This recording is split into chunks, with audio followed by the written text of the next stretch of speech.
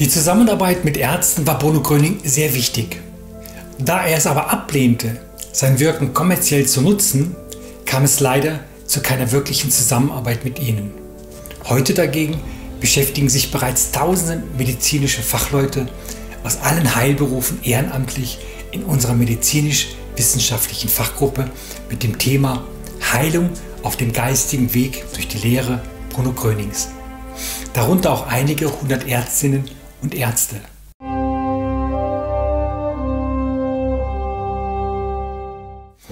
Guten Tag, mein Name ist Häusler, ich stehe für den Bruno Gröning Freundeskreis, eine der weltweit größten Vereinigungen für Heilung auf dem geistigen Weg. Dieses Jahr haben wir unser 40-jähriges Gründungsjubiläum. An dieser Stelle möchte ich sagen, dass wir hier im Freundeskreis gemäß dem Vorbild Bruno Grönings keine Diagnosen stellen, nicht therapieren und auch keine Behandlungen durchführen. Wir empfehlen, verabreichen auch keine Medikamente. Im Gegenteil, wir raten grundsätzlich den Freunden, weiterhin ihre Ärzte zu konsultieren und sich auch den empfohlenen Therapien zu unterziehen. Heilversprechen können und werden wir nicht geben, denn letztendlich ist jede Heilung laut Bruno Grönings Aussage ein Gnadenakt Gottes. Es gibt zahlreiche Wissenschaftler, die das Geschehen der Heilung aus ihrer jeweiligen mathematischen, physikalischen oder auch medizinischen Sicht erklären wollen. Aber am Ende des Tages treffen sich die meisten an einem Punkt. Das heißt, sie können diese wunderbaren Heilungen nicht wirklich erklären. Und dann kommt der Begriff Gott ins Spiel. Was wir hier erleben, lässt sich nicht in Formeln fassen. Das ist einfach eine völlig andere Ebene, unabhängig von allen wissenschaftlichen Erklärungsversuchen. Es kommen ja viele, viele Menschen, die Heilung suchen, die schon alles durchgemacht haben, die schon alle Stationen der Medizin und auch alle tiefen Methoden durchgegangen sind und trotzdem keine Heilung erlebt haben, suchen ja weiter. Und dass man denen auch sagen kann, hier gibt es noch etwas, das sie tun können. Und das ist für mich eine große Freude zu sehen, auch im Rahmen der Vorträge, wenn diese Menschen zum Teil spontan gesund werden dadurch. Oder wenn man im Nachhinein hört, nach einem Jahr oder nach ein paar Wochen sind die und die alle gesund geworden nach dem Vortrag, weil sie eben das konsequent umgesetzt haben. Ja, ich denke, die Frage, warum ich das mache, ist sehr wichtig. Also ich hätte früher nie gedacht, dass ich mal so etwas machen würde. Aber ich habe einfach gemerkt oder einfach erfahren müssen im Rahmen der Tätigkeit als Arzt, dass wir oft diesen Leiden und diesem Leidensdruck der Patienten hilflos gegenüberstehen in der Praxis. Das heißt, oft kommen Patienten und fragen wirklich eindringlich, was kann ich denn tun oder was können Sie noch für mich tun? Und dann sind uns oft die Hände gebunden.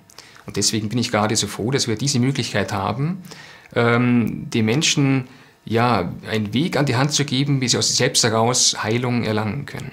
Durch dieses Wissen und durch dieses Erkennen möchte ich einfach helfen, das weiter zu verbreiten.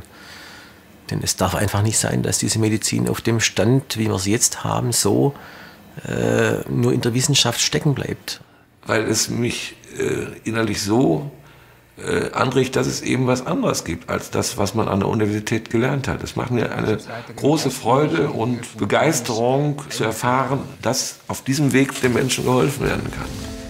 Viele Hilfesuchende haben an sich selbst erlebt, wie die Diagnose unheilbar sie niedergedrückt hat und dass Angst, Schreck und Sorgen bei ihnen körperlich fühlbare Störungen ausgelöst haben. Hier im Bruno Gröning Freundeskreis sollen die Hilfesuchenden seelisch aufgebaut werden. Absolut beeindruckend sind diese vielen, vielen Berichte der geheilten Freunde. Jeder einzelne Bericht ist ein Juwel und ist für jeden Hilfesuchenden eine wunderbare Unterstützung für den Glauben an die eigene Heilung. Suggestion und Hypnose lehnte Bruno Gröning damals schon ab. Daher ist dies bei uns im Freundeskreis auch kein Thema. Die Hilfesuchenden sollen vielmehr selbst ihre Glaubenskraft entwickeln, auch im Hinblick auf die Notwendigkeit der noch erforderlichen medizinischen Maßnahmen. Bevor man aber aus medizinischer Sicht auch wirklich von einer Heilung sprechen kann, werden diese Erfolgsberichte sehr genau geprüft. Den leichtfertigen Umgang mit einer solch wichtigen und bedeutungsvollen Thematik könnte ich gar nicht verantworten. Das ist der Seriosität und Verantwortung den Menschen gegenüber geschuldet.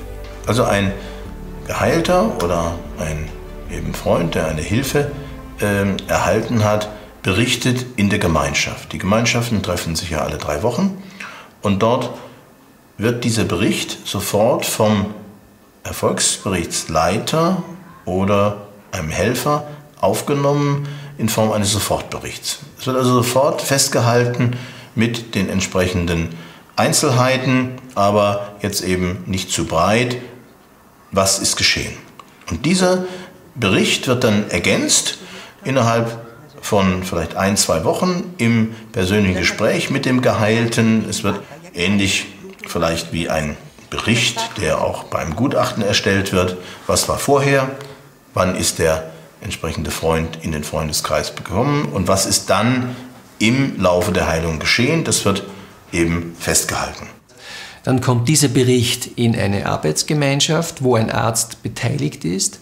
Dort wird dann einmal geprüft, ist das, was hier nun aufgenommen wird, auch sinnvoll? Macht das Sinn, was hier niedergeschrieben steht? Ist es überhaupt etwas, das wert ist, geschrieben zu werden oder überhaupt wirklich eine Heilung, die passiert ist? Das wird in dem Sinne geprüft. Indem wir Einblick nehmen in die Diagnose- und therapierelevanten Befunde der vorbehandelnden Ärzte oder Kliniken, die die betreffende Person vor ihrer Heilung behandelt haben. Wenn der Bericht aber wirklich außergewöhnlich ist, dann wird er also vom Arzt dokumentiert und kommentiert auch und von diesem Arzt dann mitgenommen in die nächsthöhere Prüfinstanz sozusagen. Das ist dann ein Arbeitskreis nur mit Ärzten, mit verschiedenen Fachärzten, auch Tierärzten, Psychiatern, die dann auch nochmal den Bericht letztendlich auf Herz und Nieren prüfen und schauen aus ihrem Fachbereich nochmal, ist es jetzt wirklich auch eine Heilung auf geistigen Wege, die sonst nicht anders erklärt werden kann. Sie lässt sich vom Arzt wieder untersuchen, der stellt das auch fest, dass sie gebessert ist, die Gelenke sind nicht mehr geschwollen, die Schmerzfreiheit hält an und kann in Zusammenhang mit der Einführung in die Lehre Bruno Grönings gebracht werden. Die Befunde passen dazu? Befunde sind wunderbar, also ist alles genauso wie angegeben festgestellt worden, mit allen Laborbefunden davor und danach auch.